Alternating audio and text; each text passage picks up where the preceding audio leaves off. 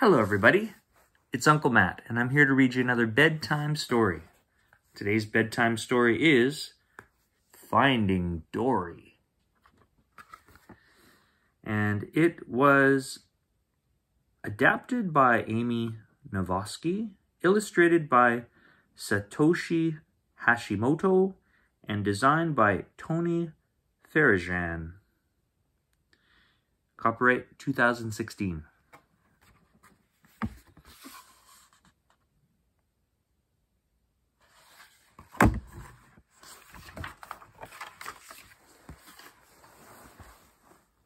This is Dory.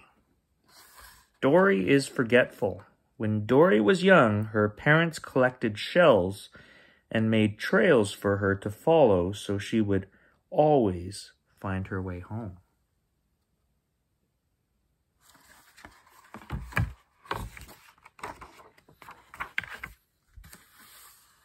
One day, Dory spotted a pretty purple shell in the distance. She wasn't allowed to swim that far, but Dory forgot.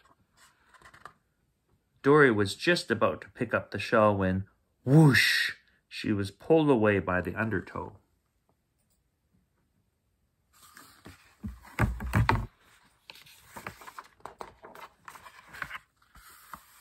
Suddenly, Dory was all alone. She couldn't find her way home.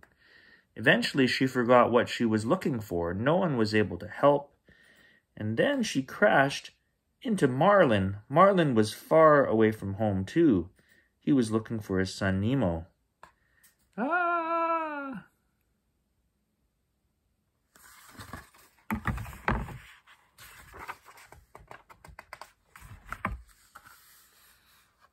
Dory helped Marlin cross the ocean and find Nemo. She went to live with them in the coral reef. She finally had a new home.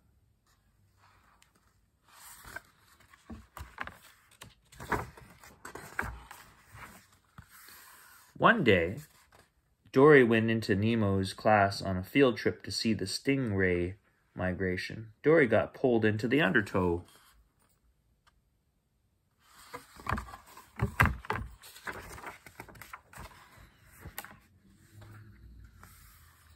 When Dory returned to safety, she was flooded with memories of her mom and dad. She remembered where she was from. Dory wanted to go home. With the help of some old friends, Marlin and Nemo joined Dory on her trip across the ocean, all the way to Morro Bay, where she was scooped up and taken away.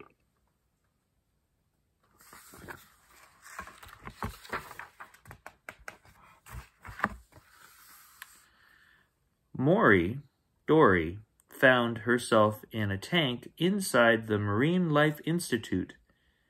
This was where she was from.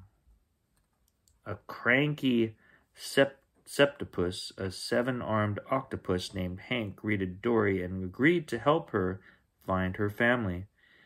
He had 3 hearts, after all.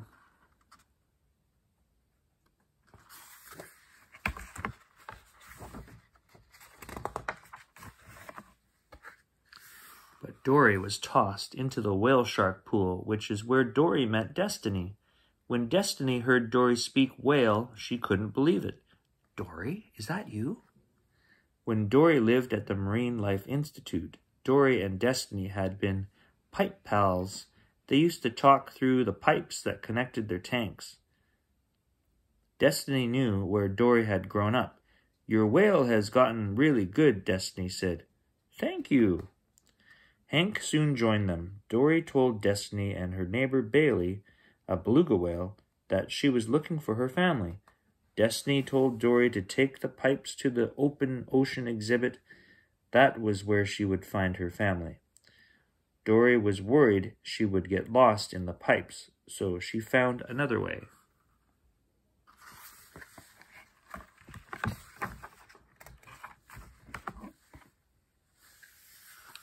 Hank and Dory rolled, swam, and swung across the Institute to the open ocean exhibit. Dory was sad to say goodbye to Hank. She would miss him, but he wanted to go to Cleveland.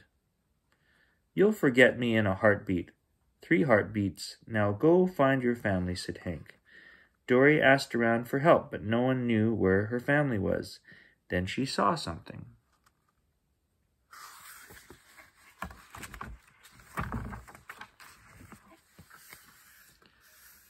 Dory found her house, but it was empty. Suddenly, Dory was filled with memories. She remembered her mom and dad hugging her. She had to find them. Dory spotted a purple shell in the distance. As she swam toward it, she met a crab who told her if she went through the pipes, she would find her parents. She followed in the directions and ended up in the ocean. She was alone again, all alone. Dory worried that she'd never find her way home. Then she spotted another shell and another.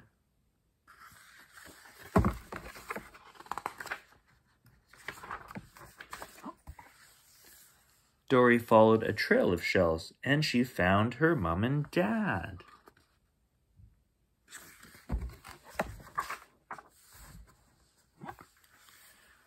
Dory was home again, surrounded by her family and all of her friends.